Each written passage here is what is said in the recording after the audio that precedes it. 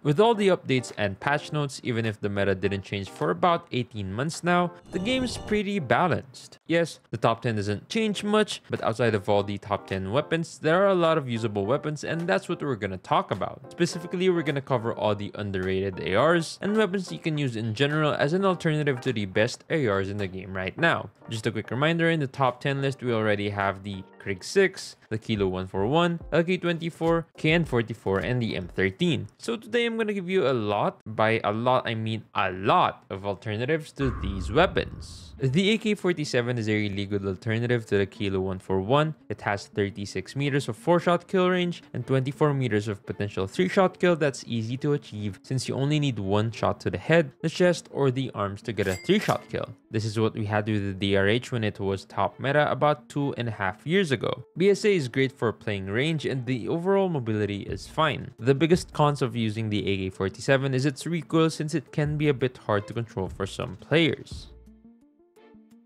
The AK-117 is a great alternative to the M13, fast fire rate, large mag size, good mobility, and overall great range. It's definitely something you can use for almost everything like the M13. It has 18 meters of consistent 4-shot kill and 33 meters of 5-shot kill with a really easy to achieve 4-shot kill. As long as you're able to hit 2 shots outside of the legs and the stomach, you'll get a 4-shot kill in that range. The problem with the AK-117 is its recoil pattern. It is random, which will be an issue for mid to long range gunfights, and to add to that, the BSA isn't super accurate, which will make your long range fights pretty random, as if it wasn't already random with the recoil pattern. The ASM-10 is part of the 3-tap family, and it's a great alternative to the Kilo when you look at its range performance. It has 19 meters of consistent 3-shot kill and 38 meters of consistent 4-shot kill compared to the AK-47, which shares its range and TDK performances. Its mobility is slower, its BSA is slightly worse, but what makes it a viable option is its consistent 3-shot kill. Even if the AK-47 can 3-shot kill in its first range, in CQC fights you may not hit the right body part, which will give you a slower time to kill. So give it a try. It's definitely not a bad weapon. The BK-57 is probably a weapon everyone forgot, but it is a great alternative to the Kilo with 35 meters of consistent 4-shot kill, 50 meters of consistent 5-shot kill, and a great overall mobility. It's definitely a good weapon. What holds it back is its BSA, which isn't accurate enough to confidently take a gunfight after the 35 meter mark. One thing the BK-57 can do though is 3-shot under 10 meters. If you're able to hit a headshot, you can 3-shot kill. Even if it won't happen often, it's definitely a good point you can add to the BK-57. The DRH, which is probably one of the most liked weapons in the game, especially by Ferg, is still a really nice option if you want to drop your Krig 6. I'm not gonna go through all the combinations of shots to get a 3-shot kill because there's way too much, but just remember that you can get a 3-shot kill as long as you hit 1 shot in the chest, the arms, or the head up to 25 meters. The BSA is great compared to what we had in the past, and it isn't even too bad compared to a Krig 6. What makes it worse is its fire rate and overall mobility. The EM2 is a really nice alternative to the LK24 or the KN44. It has 20 meters of consistent 3-shot kill and 37 meters of 4-shot kill with a potential 3-shot kill as long as you can hit once to the head, the chest, or the arms. The recoil is incredibly easy to handle, such as the flinch. The overall mobility is great when you look at its range performances. The issue though is that it has bullet velocity, and the BSA isn't as accurate as we would like for playing long range. The FR556 is probably a weapon nobody even considered since it has been released, but actually on paper it is great as an alternative to the LK or the KN. It has 38 meters of consistent 4-shot kill, and the mobility is slow, but it's meant to be a passive weapon. The biggest issue with the FR556 is that it has aim shake, not only the vibration of the iron sight, but its recoil and BSA is based on this, which makes the feeling with it pretty random.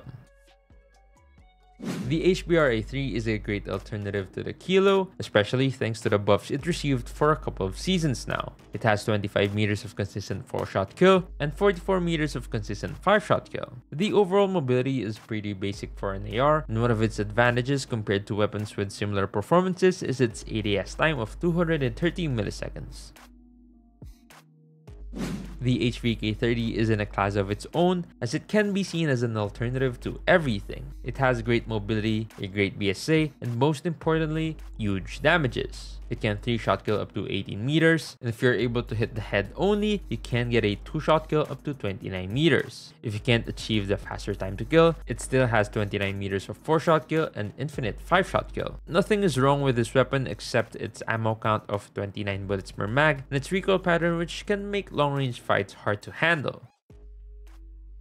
The ICR-1 is a great alternative to the LK and the KN. It has almost the same stats on everything, and what makes it worse is its potential 3-shot capacity and its slower fire rate, which makes the time to kill slower by 10 milliseconds for each shot needed. It has 46 meters of 4-shot kill, and if you want to try something else for playing passive, it's definitely a great choice. The first gun you ever used is in this list. Yup, it's the M4. With the buffs it received, it is an alternative to the Kilo 141. It has 27 meters of consistent 4-shot kill and 42 meters of consistent 5-shot kill. It has an easy to control recoil and a large mag. The mobility is pretty slow and the BSA isn't super accurate, but it's definitely the best M4 we ever had in CODM, so give it a try.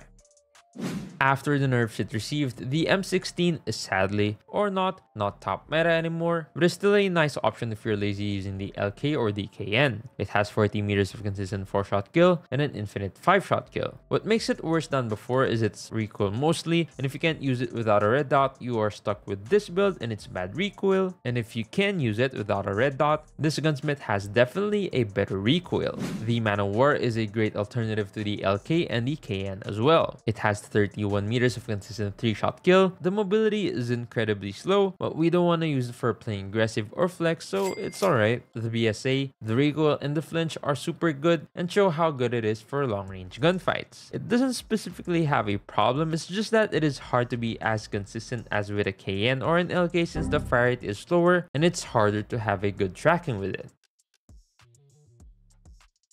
And to finish this list, we have the Peacekeeper, a great alternative to the Krig. It has 20 meters of 4-shot kill and 35 meters of 5-shot kill. It has one of the fastest, if not the fastest, mobility among the ARs, especially with a great strafe speed and a great ADS speed. If you thought it was only good for close range engagements, it isn't. It also has one of the lowest flinch between all the ARs, alongside with a good BSA. It can definitely compete against the top meta weapons. What really holds it back is its recoil and its iron sight, which is shaky and obstructs your vision if you don't have any of the legendary or mythic skin. You can use the skin we had in the battle pass in the past. What's your top 3 guns in this list? Let us know down in the comments below. Now you might be wondering, where's the FFAR-1? Yep, it's a good choice as well, and you can learn more about it right here. Thanks for watching, and I'll see you in the next one.